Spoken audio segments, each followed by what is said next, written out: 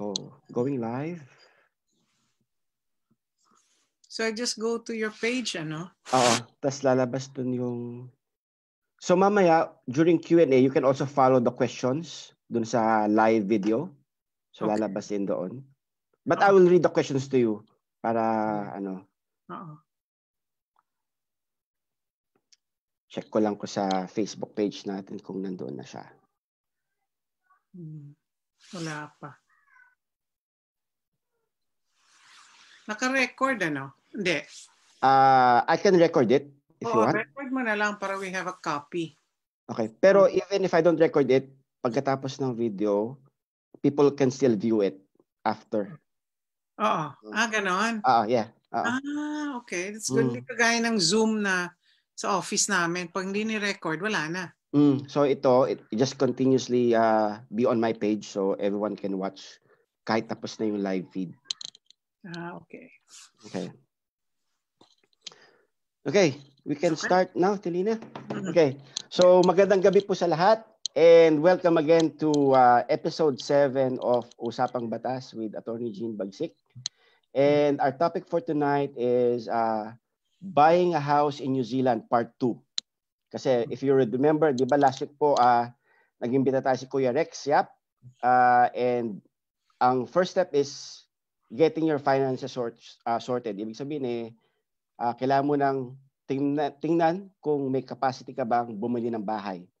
So ngayon na-check nyo na kay Kuya Rex na may capacity kayo, then it's time to look for a house. And of course, the best person to talk to is a real estate agent like our guest for tonight. So our guest for tonight is, of course, also Filipino, has been in the real estate business for more than 12 years, and she is now currently working sa isa sa mga pinakamalaking real estate agencies dito sa New Zealand, which is Barfoot. And she is based in Auckland, and she can help you and guide you in looking for the perfect house for you and your family. So, introducing our guest, si Miss Thelina Nuval. Hi, Thelina. Good evening. Hi. Good evening. Okay. So, Thelina, so una sa lahat, maraming salamat for sa pagtanggap sa aming imbitasyon para sa ngayong gabi. And of course, naisipan namin na discuss yung buying house in New Zealand kasi almost every day nasa news yan yung housing market sa New Zealand. So, maganda na makita natin from experts kung ano ba yung housing market sa New Zealand. So, Thelina, so you can start on probably, ano ba ang real estate agent, Thelina? What do you do? Okay, so real estate agent here, we have two kinds, the sales and the rental. So pag sa sales ka, ang license mo is only to sell. So there are people who calls us na nagtatanong pwede magpa-rent ng house, ganyan. Sa rental department yun.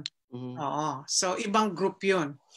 Okay. So pag real estate agent, we sell houses and we can help the buyer to look for a house. Pwede kami yung kaming tutulong sa kliyente na maghanap ng bahay or kami naman yung magbebenta ng bahay mo. Oo. Dito sa New Zealand, iba kaysa compared sa Pilipinas kasi dito meron open home. Ang Pilipinas kasi is wala parang schedule lang. Gusto mo tignan yung bahay, kakilala mo lang, puntahan mo na. Dito hindi pwede. Kailangan talaga, may rules kami na kailangan mag-make ng appointment. Mahigpit ang Real Estate Institute dito, which is good kasi napoprotektahan yung buyer tsaka seller and the agent as well. Hindi pwede magloko yung agent. Saka regulated yung industry nyo, Thelina, di ba? Yes, very regulated. We have to have a license para yes, maging our agent. Yung license namin has to be renewed every year. And for us to renew the license, we have to have 20 hours of training. So that's 10 hours of verifiable is a training with the government. And then the 10 other hours is trained by your company. So every year yan updated. So if you don't attend those, and then when you renew, you have to pay for your renewal of license. every year. Hindi kagaya sa Pilipinas, once may license ka, yun na yun eh. For life na. So, walang continuous education. So, importante yung continuous education. Okay.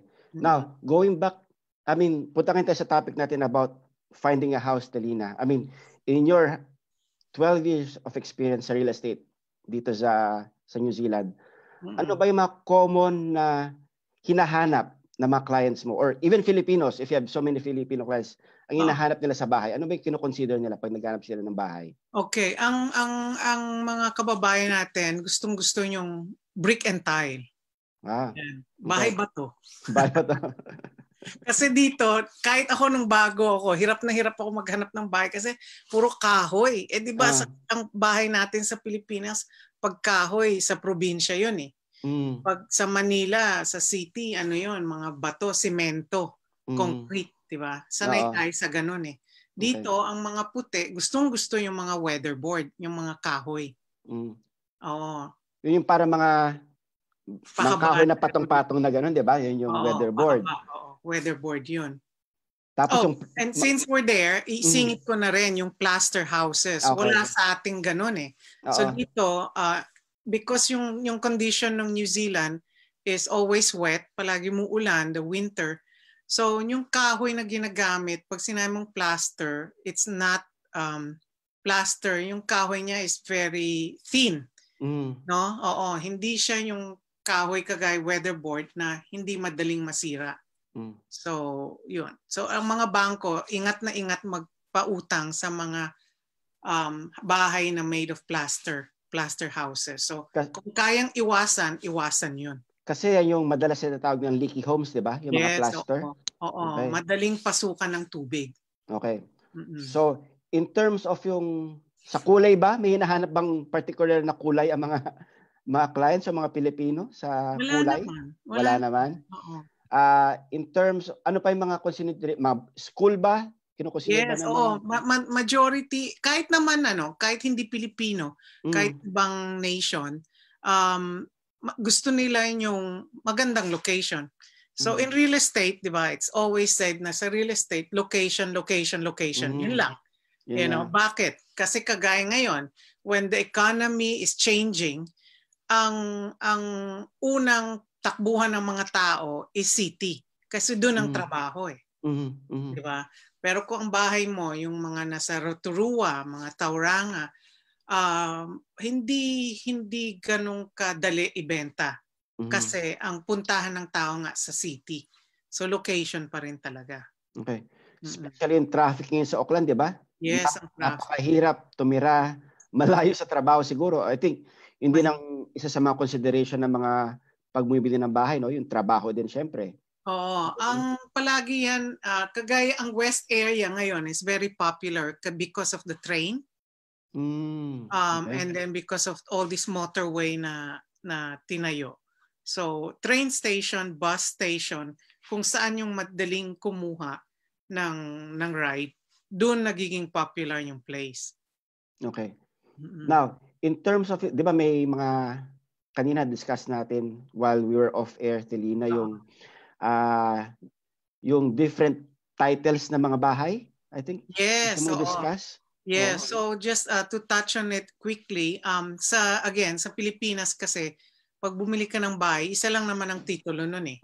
Dito hindi. Meron tayong cross lease title, meron freehold title, may leasehold title, unit title. Ang unit title, yan yung mga apartment, which tawag sa atin condo. Dito tawag apartment. Unit title meaning may binabayad kang body corporate fees. So ang body corporate fees, hinahandle yun ng isang association like Crockers, so sinong company ang kinukuha nung group ng, kunyari, ang apartment is dito sa Parnell. It's an apartment there. So babayaran mo most likely in a year, mga nasa, ang one bedroom, mga nasa 4,000. Wow. Oo. So doon naman sa body corporate na yon, pag bumili ka ng condo or apartment, we call it, yung body corporate din, kasama na doon yung building insurance and then maintenance of the building. Siyempre, pag may elevator yung building, medyo mas mataas kasi babayaran mo yung kuryente noon eh. 'Di ba? Yung maintenance. So, yung binabayad mo na yun, para sa comfort mo na rin yun eh. Kasi kung bumili ka ng bahay, babayad ka ng amortization mo. And wala kang ang body corporate fee, pero may bayad ka naman ng yung insurance. Diba? House insurance kasama. Tapos pag may sira, may maintenance, papaggastos ka rin eh. Pero sa condo, tatawag ka lang ng building manager.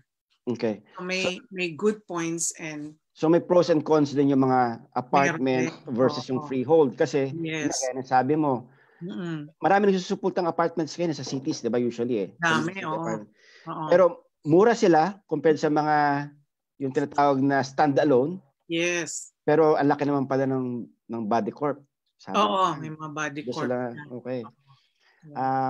Yung cross lease, Thelina, and leasehold. Okay. Discuss so natin leasehold, again, wala tayo nun sa Pilipinas, no? Kaya marami sa atin, even nung nagbago ako, nag-start dito, medyo nalito ako, bakit may leasehold? You know, ang leasehold, yan yung mga property that belongs to the government. So you own the property, you'd own the house, or you own the apartment, pero hindi mo pag-aari yung lupa. So aside from binabayad mong mortgage, binabayad mong rates, nagbabayad ka pa ng land lease. You know, so most of the time, ang leasehold property mura. Minsan makikita ka ng bahay dyan. Lalo dito marami sa St. John's. At saka yung mga house, mga apartment, mga condo na nasa viaduct, yung mga ganda, leasehold yun. Pati yung Grand Hyatt, yung tinatayo ngayon, yung Hilton, lahat yun, leasehold yun. Okay. Ang masakit sa leasehold, minsan bibili ka nga, ang binabayad mong lease is for 1 year, kunyari for a 1-bedroom apartment is 5,000. After nung lease, pwede maging 10,000 yung lease na yun. Pwede mag-increase yun. Wala kang magagawa. Mahal din pala. Okay. So, again, I don't suggest to buy leasehold. Lalo na first home buyer, stay away from leasehold. Okay. Yeah, so that's leasehold. No? Freehold, yun yung parang sa Pilipinas na pag-aari mo yung bahay, tsaka pag-aari mo yung lupa. Yan yung kunyari ang bahay number 40, Remuera Road, kunwari. No? Ang cross lease is isang lupa na hinati-hati.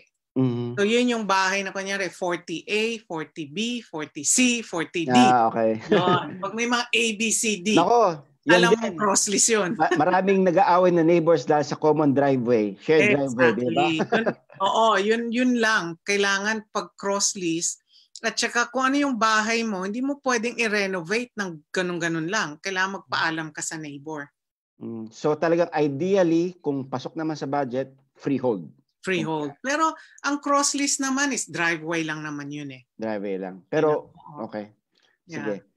Now, in terms of yung, ano naman, di natin nabanggit ata kanina yung nabanggit natin apartment, nabanggit natin yung mga brick and tile. Uso din ngayon, Thelina, mga terrace homes, terrace houses. Anong comments mo about terrace houses? Nice. Ang terrace, kung sa atin sa Pilipinas, ang tawag doon, apartment, di ba? Dikit-dikit kayo, 2 levels. So yun lang. Nakadikit ka doon sa neighbor mo, pero okay naman. Pero karamihan ba? Ano mga freehold ba ang mga terrace houses? Freehold ang terrace houses. Okay. May leasehold din Dito sa Parnell, marami. Yung mga townhouses ang tawag dito, mga terrace houses, townhouses na malapit sa train station ng Parnell. Lahat yun, leasehold yun. For the benefit of our viewers, yung terrace houses, yung mayroon kayo mga common na walls, di ba? Yung parang kami partisyon, parang ganon. Dikit kayong ganon. Tapos may parking ka, may konting garden ka sa likod. Maganda yun. Okay. Yun, walang body corp yun. Walang body corp. Okay. Now, about naman sa, of course, we're in Auckland, di ba? Yeah. So, in terms of suburbs, ano ba ngayon yung mga usually parang hot sa market? Or for Filipinos, total Filipino naman tayo, ano ba yung sikat sa mga Pilipino na mga suburbs or area? Ang Filipino kasi they want yung mga anak nila nag-aaral sa Catholic school. So, ang alam kong palaging hinahanap is Flatbush because of that Santa Maria School. Catholic school kasi yon. And then maraming Filipino ang nakatira sa North Shore. Yeah, so pag Filipino, more of North Shore yan, Flatbush area. Now marami na rin sa West area kasi affordable na. And like I said nga, maganda na yung mga motorway. Ang Filipino naman, nagkakaiba lang sa mga Kiwi is, ang Filipino, most of the time, gusto nila yung bahay malaki. You know, kahit malayo sa work nila, kaya naman nila mag-drive. Mas gusto nila yung pag umuwi sila, maganda yung bahay nila. Pag weekend, pwede sila mag-barbecue, pwede mag-imbita ng mga kaibigan. Pero kahit na malayo, okay lang. You know, mas ano sila sa laki ng house, yung convenient ng house, kaysa yung location. Kasi let's say, kung sa 700,000 ngayon, kung dito ka sa Auckland City, ano lang yun, 2-bedroom na apartment lang yun. When I say apartment, condo yun. Yun lang mabibili mo sa 700,000. Pero kung lumayo ka, pumunta ka ng Manuriwa, makakabili ka ng 3-bedroom na house sa 550, 600. You know, if you go to Takanini, ayan, mga 700, magandang 3-bedroom house na yun. Yeah. Ngayon, if for example, gusto ko maghanap ng bahay, Thelina. So, ano bang pupuntahan? Mga websites ba? Or you go directly to the agent? Or paano ba? Ano bang, kung ako gusto maghanap ng bahay, how will you guide me to look for a house? Okay, so I would suggest, first and foremost, punta ka muna sa bank mo o mortgage broker mo at magpa-approve ka muna. You know, kasi mahirap, marami kasi kami, like pag nag-open home ako, maraming pupunta sa open home, nagugustuhan yung bahay, tapos pag tinanong ko, nagpa-approve na kayo sa bangko, hindi pa. So, chances are, mafo-frustrate ka eh. Pag nagustuhan mo yung bahay, worth 700, tapos makuha mo yung approval, 600. And then, ngayon na may approval kang 600, papakita ko sa yung mga bahay na 600. Siyempre, hindi na kagandahan yun. Hindi mukhang 700. Sa 700 eh. Diba? So, mafo-frustrate ka eh. So, it will take a long time na makakahanap ka ng gusto mo kasi nasa isip mo na eh. Yun yung gusto kong bahay eh. Yung emotion mo. Nag-set in na yung emotion. Okay. So, magandang tip yun mga viewers na get a pre-approval first para malaman mo yung capacity mo, kung ano yung budget mo. Tapos, then you go to an agent or look for a house para be realistic, di ba?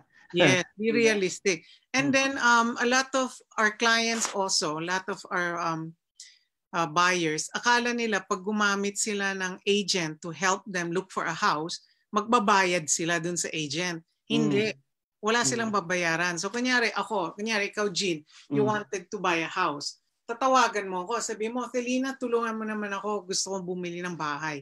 So I will meet up with you and then I will discuss, kasi sa Barfoot, we have a lot of booklet, what to do when you buy a house, step by step. Ano yung mga terminology when you sign a contract, step by step. Andun lahat. So I have that. I can give that to you.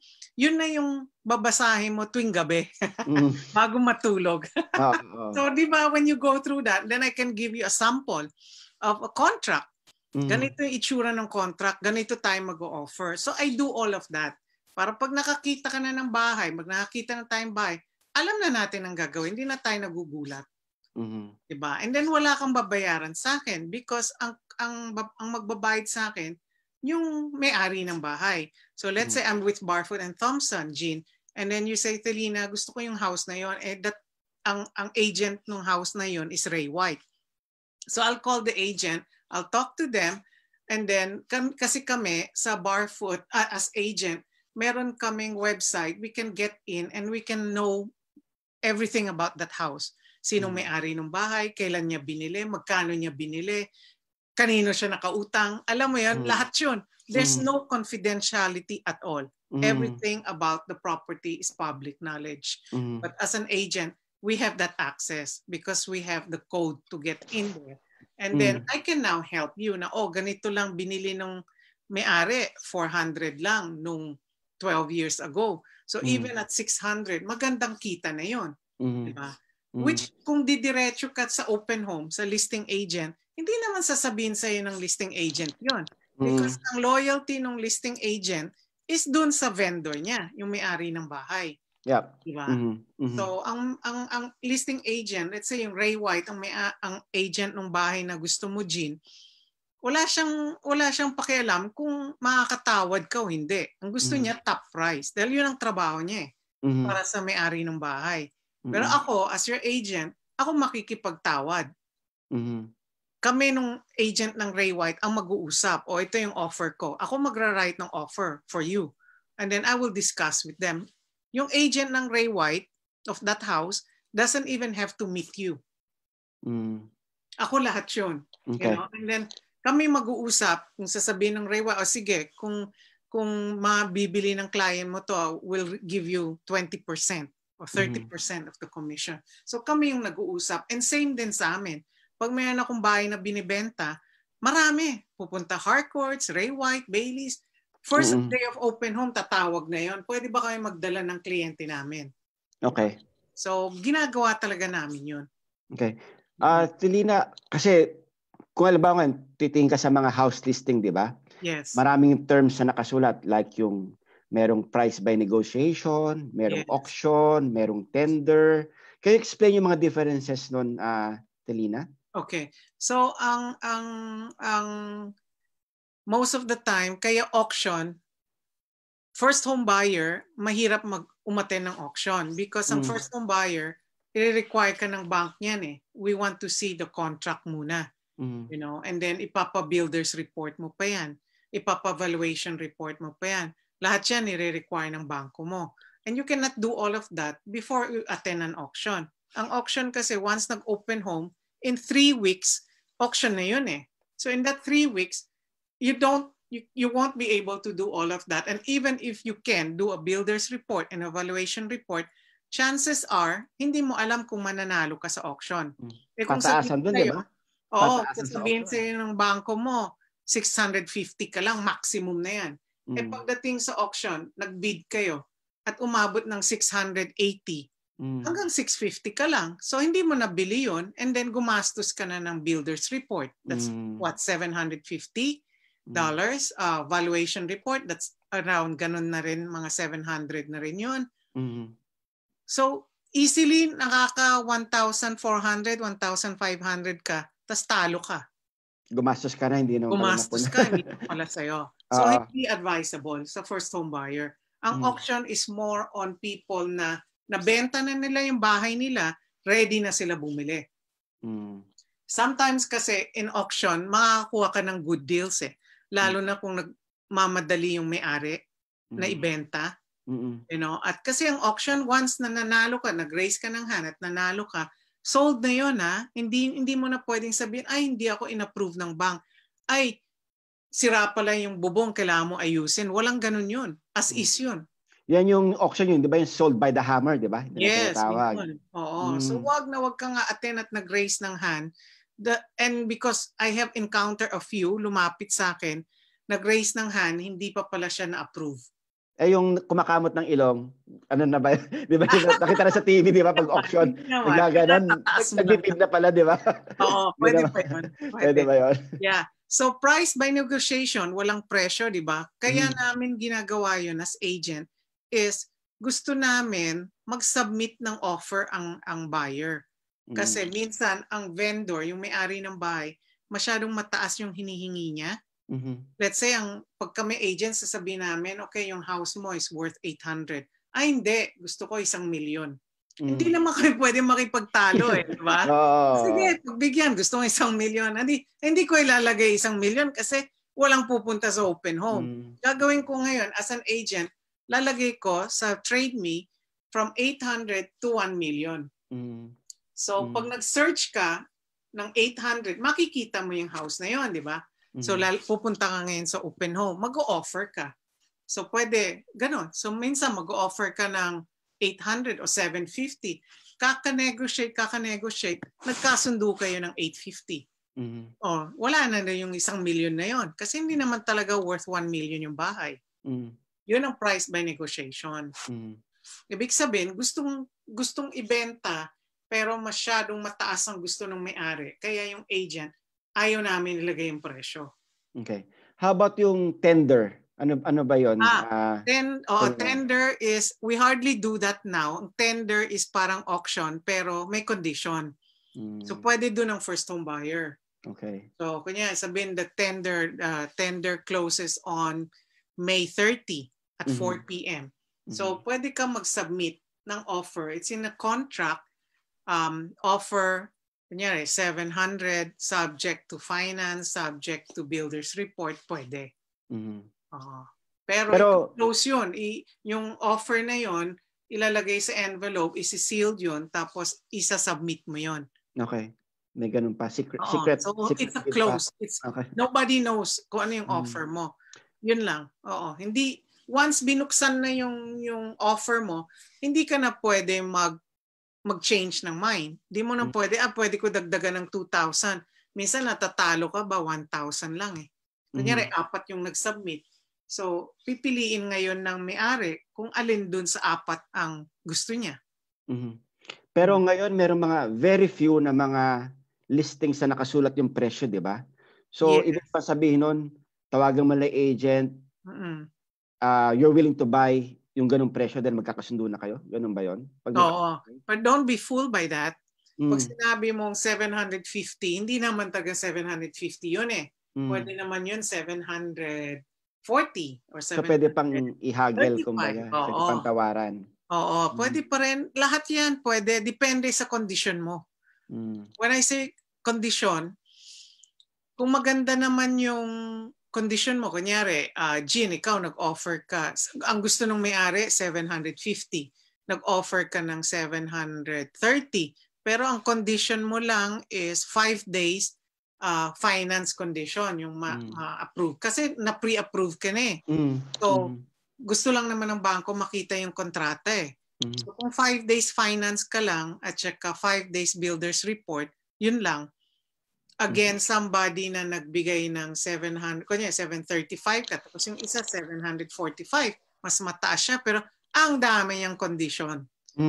You know, like mag-move in siya in 3 months time pa kasi bebenta pa niya yung bahay niya, subject to the sale of their house, subject to finance conditions, subject to builder's report.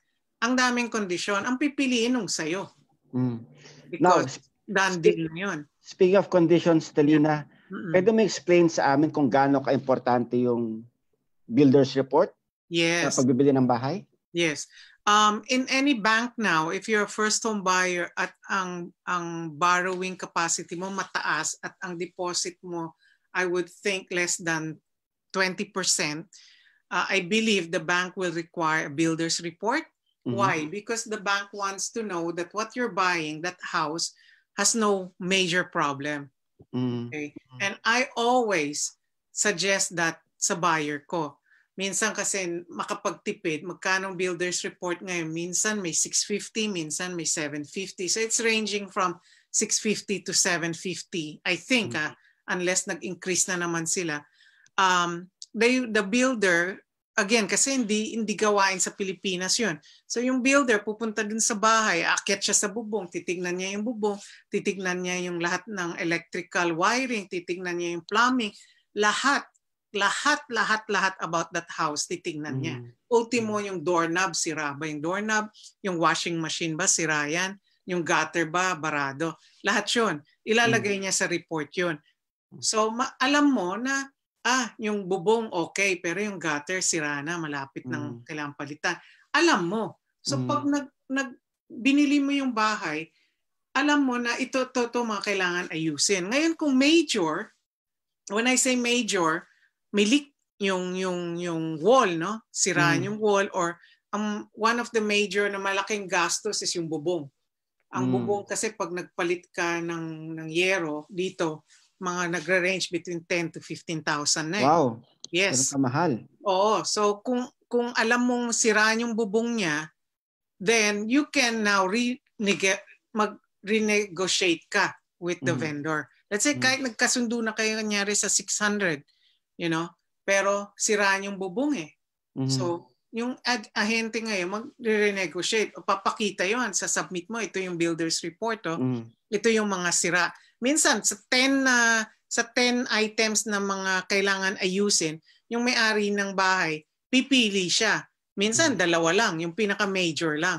O minsan sabihin niya, ay nako, hindi na lang, i-discount ko na lang sa iyo 5,000, bahala ka na mag-ayos. May ganoon. But at least alam mo yung binibili mo, di ba? Kasi I've got clients, madalas to, Jean, and it's still happening. Recently, I sold a property, no? Binili niya yon, hindi sa akin, Filipino family rin, nagmamadali, maganda yung bahay eh, halos brand new eh. Binili niya.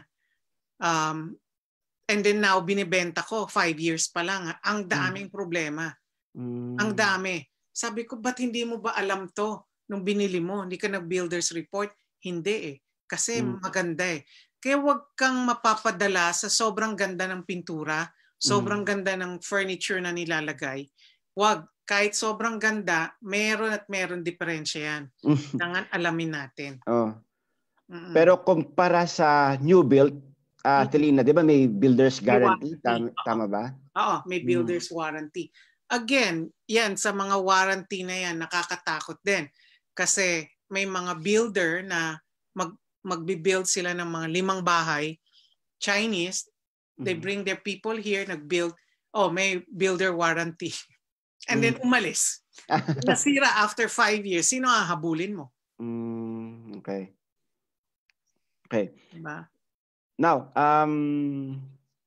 ano pa ba? In terms of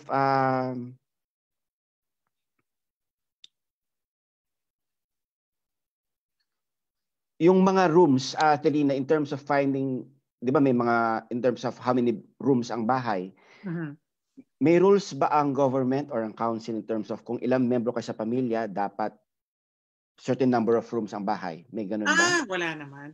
Wala naman ganun. Wala naman, oo. Mga Indian nga inaayos pa nila yung garahe.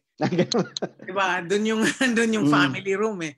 Okay. So once you own the house, it's up to you na what you want to do with it. Okay. Sige. Ano pa ba? Yung market now, a lot of people... yeah, of course. Thelina, go for it. Ano ba yung current situation ng housing market sa New Zealand? Yes. Buti ko makalimutan. That was Ito kasi a lot of people, magaling kasi, marami kasi masyadong nagiging expert sa real estate during lockdown. You know, so kami, we just went back to the office itong Monday lang. But during lockdown, we were working from home. So nag-Zoom meeting din kami, Zoom training. So we've been attending a lot of training with Barfoot and Thompson just so we get updated on what's happening. Surprisingly, during lockdown, all the property na advertised on Trade Me, we were getting offers. Even if they cannot go out and view the property, they still make an offer. Nagkakasundo sa presyo, and then pagdating sa condition, subject to viewing of the house. So when I say that subject to viewing of the house, kahit nagkasundo kayo sa presyo, may condition, may finance condition, may builder's report, pero kung okay lahat yun, na-approve, tapos hindi mo nagustuhan yung bahay, cancel yung contract. Wow, that was the condition during lockdown. So after that, I did not have any during the lockdown because I've sold all before the lockdown. But in our office, a few of the agents had those contracts. And as soon as nag-level 3, they were able to go out and view, di ba? Naging unconditional lahat. And then now, starting nung last Thursday, all the offers we've been getting pre-auction offer, meaning hindi pa nag-auction, may nag-offer ng napakaganda. When you do a pre-auction offer, cash unconditional na yon, meaning pre-approved, na-approve ka na at bibiliin mo na yon. And for an owner to accept a pre-auction offer, it means ang ganda ng presyong binigay mo. Diba? So, yun, we get pre-auction offer every day now. Multiple offer, that's another one. I need to explain that, meaning yung bahay, isang bahay, maraming may gustong bumili. So lahat yun, sasabihin ng listing agent, o sige, since multiple offer situation tayo, tomorrow at 4 o'clock, magsasubmit ka ng offer mo by 4 o'clock, before 4 o'clock, dun sa opisina ng Barfoot, let's say Barfoot Manuriwa, Barfoot Papatowi, kung saan man yung listing. And then mamimili ngayon ng may-ari, bubuksan yun ng manager. Kung 5 yun, bubuksan yung 5, kung sino yung pinakamagandang offer. When I say again, pinakamaganda is pinakamataas, pinakakonti ang kondisyon. So in short, what I'm trying to say is the reason why we're getting multiple offer all the time now is we don't have enough stock. So if people are saying, maghihintay na lang ako, bababa din yun. Honestly, I don't see it coming down at all. Why? Remember when our Prime Minister say na we have so much kiwi coming back? We are now over 5 million, right? 5 million, 1,000 something. And then the chunk, kasi ang kiwi every year, ang dami umaalis eh. They go to Australia, they go to UK, kung saan-saan para magtrabaho. This year, wala eh. They're all here. So walang lumalabas and yet ang daming dumarating. So saan titira mga yon? And remember, before this lockdown, the Labor government was saying already yung mga kiwi build, yung mga government housing. Yes. Up to now, hindi pa rin nila natatapos, hindi nila nagawa. Okay? So how do you think that can happen this year? Lalo na ang daming migrant na mag-uuwian na. So I got several developer clients that are not looking at building at all. Why? It's getting too expensive. It's very difficult for them to get a loan now. And the workers, again, nasa na. Like Jin, marami tayong Filipino workers na builder.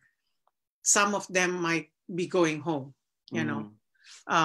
So there's a lot of uncertainty in building houses. So what I'm saying is, kung walang nagbi-build, paano tayo magkakaroon paano bababa ang presyo? Yeah.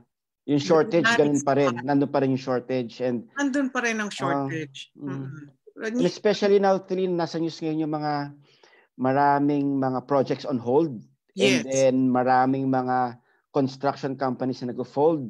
Exactly. Fletcher na lang. It's a very big company. You know, in Stonefields kasi yung office namin, Jean, yung buong development na yun was owned by Fletcher. Binenta na yun. They sold it to another company before the lockdown. Okay. So a lot of big companies are not gonna continue in building property. So we won't be, I don't see at all that property will drop. Okay. Now, if you don't mind, Thelina, punta tayo sa mga questions na pinost ng mga viewers. Okay. First is si Kuya Rex. Hello daw. Hi! Kuya Rex. And then from Alice. Ate Alice. Hi, Alice. Ate Alice. Question niya, if you are the agent of the buyer, how much do you charge if you are going in between? Okay. Buti na lang natanong. Again, wala po. Kung gagamit kayo, let's say, tatawagan nyo ako, sabihin mo, Thelina, tulungan mo naman kami. I have all this booklet na piniprint ng Barfoot that I can give you in some of the training, training session. I bring that and then I give it to client. No? Lahat yun, andun lahat yung step by step, what to do when you buy a house, and then pag nag-inspection ng bahay, ano yung mga titignan mo, lahat yun nandun, pati yung mga terminology, sales and purchase agreement, yun ang mga condition terms, lahat yun andun din sa book, which I can give it to you for free. Okay. And then you don't pay me anything. Like I said, if you call me and say, Thelina, tingin naman tayo ng bahay sa Mount Wellington, may pre-approval na ako. Sige, so papadala ako sa yung mga listing, titingin tayo. So I have to go with you sa open home. If you go alone kasi, magre-register ka. Once nag-register ka, yung listing agent, ang ahente mo. I cannot come in after that and help you. Bawal yun. So I have to go with you and look at the open home. At once may nagustuhan ka, mag-o-offer tayo. You don't pay me anything.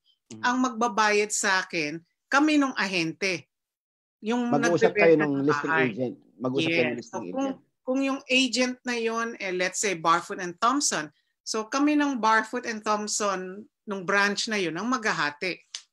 Kung Ray White yun, then Ray White will tell me, okay, Thelina, I'll give you 20% referral. It's not much, but nakatulong tayo. Yes. Diba? Ang importante naman dun is, hindi kayo malagay sa alanganin. Kasi marami po, ganun yung didiretso dun sa listing agent, gagawa ng kontrata, hindi nila nilalagay yung kondisyon, basta na lang yung presyo. Ang kondisyon ang importante, kung paano mo ilalagay yon.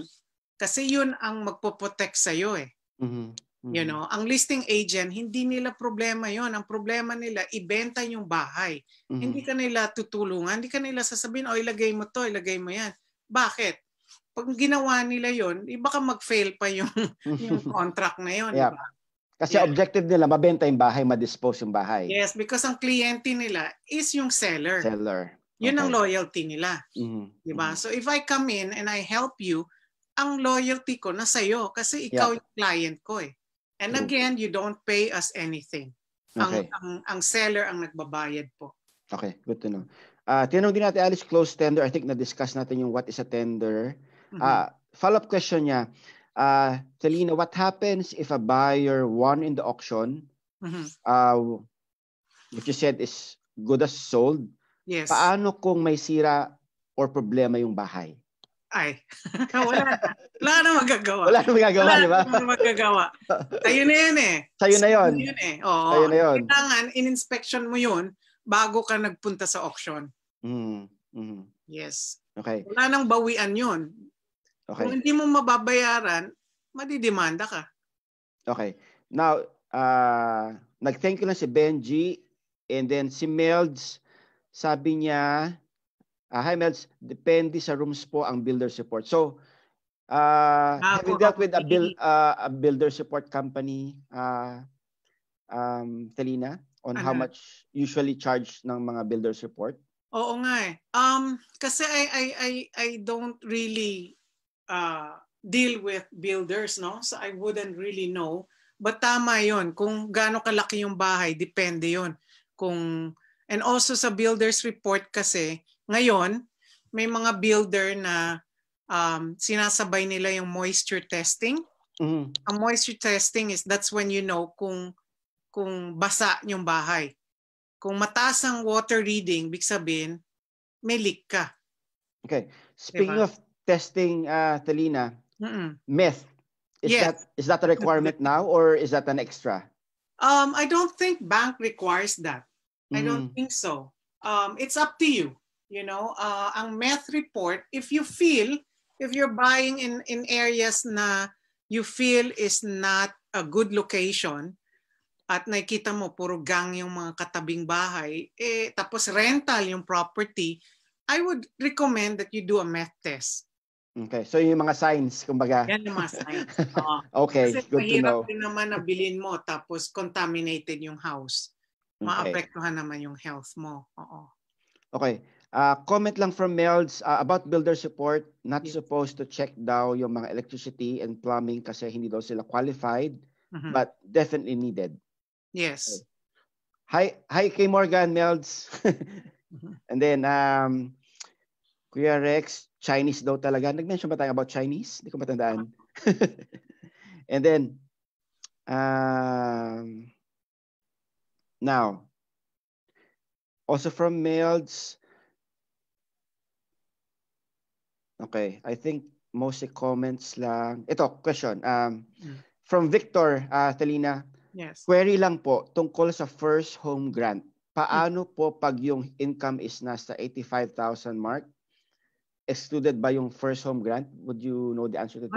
I wouldn't be able to answer. That would be sa bank. Okay, New Zealand Home Loans. Give them a call.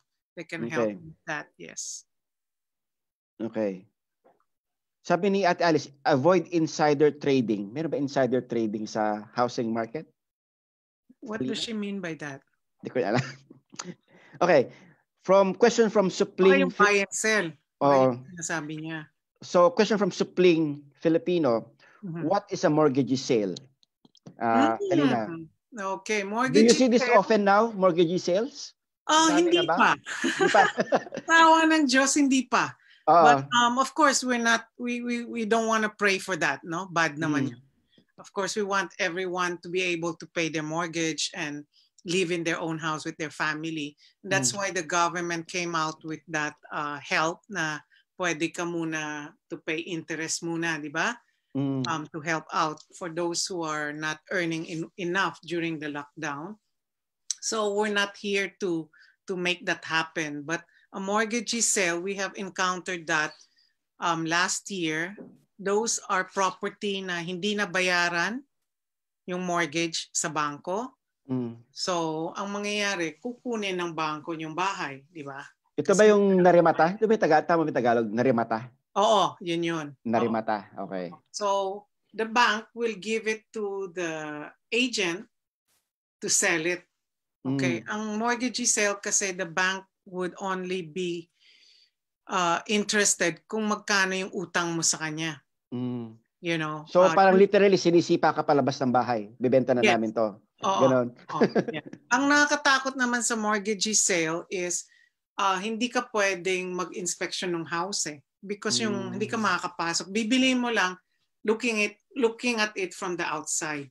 So parang as it is. As it is, oo. Okay. So pwedeng pagkuha mo ng bahay, pagkuha mo na, tinanggal na yung lababo or tinanggal na yung bathtub. Wow. Hindi, walang assurance na gano'n. Yeah. Because syempre, ang tao, pag kinuha mo yung bahay nila, sasama naman ang loob nun. Hindi naman naaalis yun ng iwan lang ng napagaganda para sa'yo. Di ba? Oo nga, no? Pero mga good deals yun, ha? Oo. Okay. Question again from Ate Alice. About pre-auction offer, unconditional. So paano pag may problems ang bahay kung unconditional na? Binding na ba yun? Yes, of course. Okay. Alice, every time we said a property, if you buy a property subject, kunyari to finance, 5 working days, subject to builder's report, 5 working days. So may kontrata ka na, no? Yung kontrata na yan, pupunta na yan sa lawyer mo. At saka pupunta na rin dun sa mortgage broker mo. So if your bank is kay Rex Yap, New Zealand Home Loans, they will receive a copy. So after that 5 days, they will be able to tell you, okay, Alice, na-approve ka. Okay, and then yung lawyer mo will say, okay ka na. Yung builder's report mo, lumabas, okay na.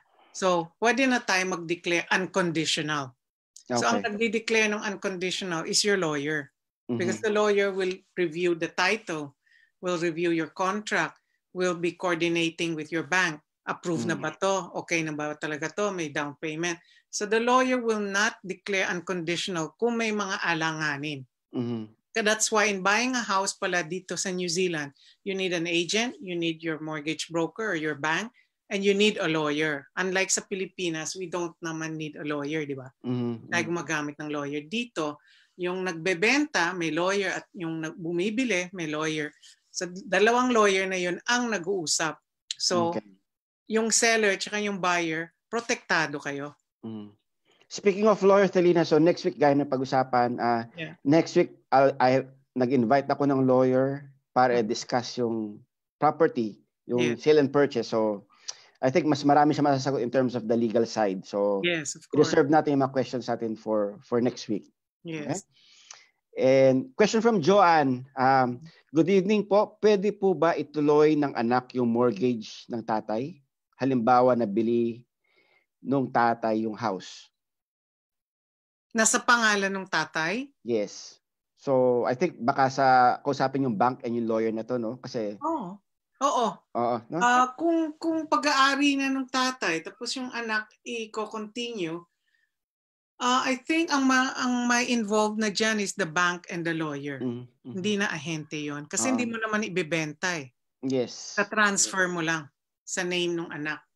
Siyempre, ang bank magtitingin pa rin yon kung kaya ba i-sustain ng anak yung mortgage. Okay. Question from Lois. Hindi po ba magiging disadvantage ang buyer kapag nalaman ng seller na may agent ka? Kasi may additional fee sila sa agent ng buyer. Walang additional fee. Walang nagbabayad. So let's say, Jean, you're my, tatawagan mo, Thelina, let's look at houses. may nakita tayong house, ang agent was Ray White. Oh, so mag-o-offer tayo, no? Tutulungan kita, gagawin natin lahat. I'll find out more about the house for you. And then pag nabenta na yung bahay, wala ka namang babayaran eh. Yung agent ng bahay na yon, yung kanyari, Ray White agent ng bahay na yon, makukuha niya yung commission niya. Kung ano man yung commission nila nung may-ari, yun lang yun. Hindi naman sila magta-top up, di ba? Baka isipin nila, they will top up the commission to pay you, di ba? Hindi commission dun sa house na yon, 15,000. Babayaran ng may-ari ng bahay, yung listing agent ng 15,000. 15,000 pa rin. Yung listing agent, siya ang magbibigay sa amin. Yep. Okay, kung sasabihin ng listing agent, yan, Ray White, Manukao, Thelina, bibigyan ko opisina mo ng 20% of 15,000. So yung 20%, yung Ray White, Manuriwa, ang magbabayad sa barfoot namin. Hindi nga kami agent eh. It's company. Ray White, Manuriwa will get the money from the vendor, will pay barfoot the amount. So, hindi kasali ang buyer and vendor dito. It's between the agents to agents. Okay. Yeah. So, in short, no extra cost. No extra cost from anybody. No. Yeah. Question from Bebom, Thelina. Any tips on how to know whether the listed price is overvalued or undervalued? How to spot a bargain? Oh, that's where we come in. Kayo you cannot go into that website eh. You know, but kami as agent, there is a website where we can go in and we can see.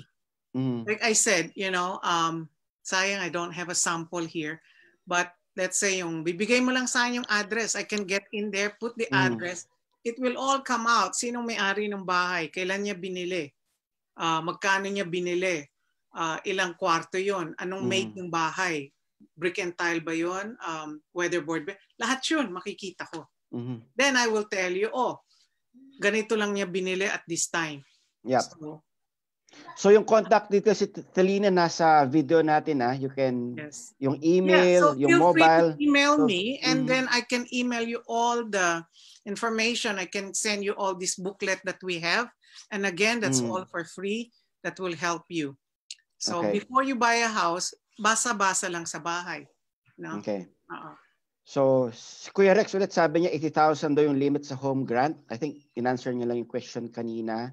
Now, question from G. Omori. I think this is interesting. May question daw siya about confidentiality about the property. Are you able to find out about the house that had a history of crime scene like murder or suicide of an owner or a tenant? Would you know that in the history? Okay. In the history, it won't say.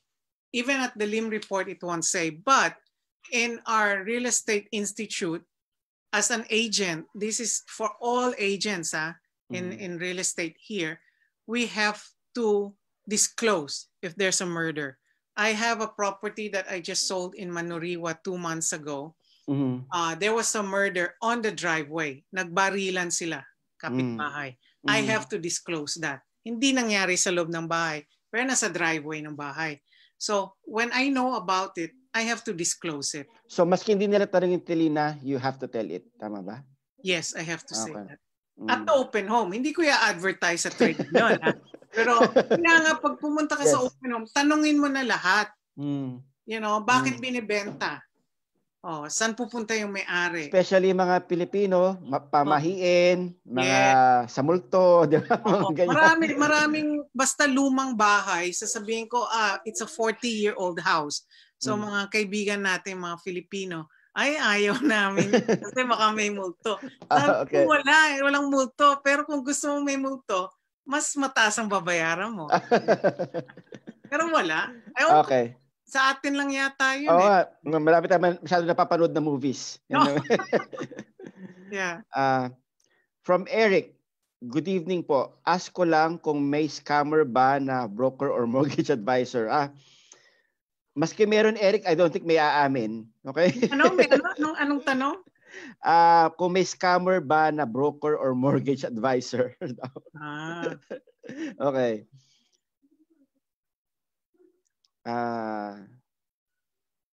sabi doon Ate Alice, meron doon insider trading daw sa housing market. Pero I think that's another topic altogether. So, well, if ever involve ang ahente, delikado yon because that agent can lose their license. Bawal yun. At saka with the capital gains tax now, if you buy a property and you sell it in less than 2 years, ita-tax ka eh. So how will you do that unless na hindi ka magsesettle? If you buy the house now, papaayos mo, hindi mo rin naman pwedeng paayos. Kasi marami yatang nasa news before na yung mga agents that they will flip houses, di ba? Mismong agent. So, I think yun siguro yung ni pero last kasi nagbago na yung rules, di ba? Na you have to own the house for 2 years. Yes. Yeah. So with that, yun, I think that's one reason bakit ginawa din ng government yun. Yeah. Protect. Oo. Question from Maricel. Ma'am, sir, magkano dapat KiwiSaver sa first-time buyer ng house? I think kay Kuya Rex na to na question, di ba? Kay Kuya Rex na yan. Question from Ate Alice. Wow, top pa natin sa Ate Alice. May sale and purchase ba din ba between parent and child? I think sa lawyer na mag-answer nito, Ate Alice, ha? We'll reserve that question for the lawyer. Yung 10 from Jake, yung 10% or 20% in deposit, pwede na ba i-loan sa bank? Again, this is, I think, Kuya Rex or the banks can answer. Diba? Ito, medyo relevant. From Nicole, okay po ba ang terrace home na may timber frame? Oo naman. Yeah. Okay. From Marge Casado, as far as I know, pwede titingnan, mostly comments, titingnan din yung bank, yung capacity mo to pay based on your income. Yes. So, Michael Amador, Thelina Nuval is my favorite real estate agent. Wow. Diba? Thank you. From Sorongon, Michael. So, about buying a lot to build a house, kailangan din po ba ng broker or builder or lender involved? When you buy a section, I think section then you build. Hindi na kailangan ng builder kasi wala namang bahay, di ba? Section na. But you have to be very careful also kasi there are section na paano mo ipoposition ang pag-build ng house kasi baka tamaan yung mga piping sa ilalim. May mga ganong instances yun eh. So I'm not very aware of that, but there are things that you have to check. Again, the bank will help you with that. Okay. Question from Marisol. Hi po, would you recommend rent to own? Meron bang rent to own sa New Zealand, Thelina? Dati, pero ngayon parang wala. Depende yun sa may-ari ng bahay. Kasi most of the houses now, it's being rented out, being managed by a company, you know. So Ray White, Barfoot, sila ang nagma-manage. So when the owner of the house want to sell, they get another agent to sell the house. Okay. I think that's the last question, Thelina. Yeah. So we've done really well with answering the question. So thank you. And I think for your parting words, Thelina, would siguro, how can you probably discuss to our viewers yung renting versus buying? I think that's the most common question eh. Renting versus buying. So what would you say? Renting versus buying? Of course, if you kung may naipon na kayo, maganda talagang bumili, di ba? Kasi ang rent, pinapayaman mo lang yung may-ari ng bahay. Kasi ikaw nagbabayad ng mortgage niya eh, di ba? Kasi yung bayad mo sa rent, yun ang pinambabayad ng may-ari ng landlord mo eh. So kung makakapag-ipon, and sa mga Filipino na client natin, hindi ko napansin, hindi ko nakita na nagiging problema. Ang gagaling mag-ipon ng mga Pilipino. Minsan, 5 years, mga 3 years, 5 years pa lang dito, nakakabili na ng bahay. Magaling mag-ipon ng Pilipino. And ang mga Pilipino, ayaw talagang nagre-rent yan. Talagang kailangan bumili. So ang advice ko lang is, yung kagayang sinabi ko sa kanina, Jean, ang pagbili ng bahay, lalo na dito sa New Zealand, hindi na nating hindi kagaya sa bansa natin, no? Dito taga-ipon talaga tayo. Higpit sinturon nga yung sinasabi. Huwag kang matakot bumili ng first home na hindi kagandahan. Kasi ang first home mo, like I said, hindi mo dream home yun. Yun ang first home mo is your way out sa rental. Okay? So kahit kung sabihin ng lender mo hanggang 600 ka lang or 650, okay lang, maghanap tayo ng house na worth 600 na 650. Diba? Kasi after a year, after 2 years, tumaas na yung value ng bahay na yun eh. So hintayin mo lang. After 3 years, 4 years, pag tumaas na, kausapin mo, magpa-review ka ulit kay Rex sa New Zealand Home Loans. Sabihin mo, Kuya Rex, baka naman pwede, I can buy now a 4-bedroom house. Pag sinabi ni Kuya Rex na, sige, pwede ka na sa 800, benta natin to, then that's when you find your dream house. Minsan ang dream house, ika-third house mo na eh. I know sa mga Pilipino, mga Pilipino, masyado tayong attached eh sa bahay. Pag binili, parang habang buhay na yun eh, na bahay mo. Huwag ganon. Yung bahay na bibili mo, yung first home mo, kahit 2-bedroom unit lang, basta ma-afford lang, makaalis ka lang sa rental, okay na yon. Tapos mag-ipon na lang ulit, and then saka na natin ibenta, and then bibili na tayo ng magandang bahay. Diba? Pwede naman yun eh. Mag-move lang ng mag-move yun. I think that's a very good advice, Thelina, kasi especially now na, especially Auckland and yung mga urban areas, parang unaffordable na eh for most people eh. So talagang, of course, most of us, sino ba naman ayaw tumira ng isang brand new na bahay, di ba? Of course, di ba? We just have to be realistic for now kung ano yung kaya nating bilhin. Kaya na lang. Yeah. Okay. So I think that's a good advice, yung talagang na you mag-settle muna for something you can afford, then you use that to build on your way up to your dream house, di ba? Tawag. Yeah, well, like one of my client, no, yung afford lang niya na pera was gusto malapit sa city eh. So Otahuhu, although we know na notorious area yon, tas may pinakita siya sa aking bahay. Sabi niya, gusto ko to. Sabi ko, okay siya, pero Otahuhu yan eh. Sabi niya, ano yung Otahuhu? Sabi ko, parang sa atin, parang Tondo, ganon. Tapos sabi niya, okay lang, taga-Tondo naman ako sa amin. Ayun naman pala, hindi wala tayong problema, di ba? So, okay sa kanya yan. Tapos nung kinukumusta ko siya after years, sabi niya, sus, wala naman to mga to compared sa mga gulo namin sa Tondo. You know? So, it doesn't mean na pag sinabi mong notorious area dito eh, sobrang notorious na yon. Eh, baka yung notorious dito eh, bali wala naman sa inyo, di ba? Tama. Importante, bili lang ng bahay. And then, pag hindi ka happy, di benta mo. Ang dali naman eh. Pero ang hirap kasi nung nagre-rent, Jean, kasi with the landlord, anytime pwede ka nilang paalisin eh. Diba? Minsan, isang taon ka pa lang doon, magde-decide na yung may-ari, we have to sell the house. So, lipat ka na naman. Ilang beses mangyayari yun. Ang hirap. You know, it's very, very stressful. So, kung kaya, kung may naman ipon, kung may maumpisahan, kahit maliit lang, kahit 2-bedroom unit lang, umpisahan nyo na, di ba? And then, work hard, and then you just, buy later again. I-sell and then buy again. Okay.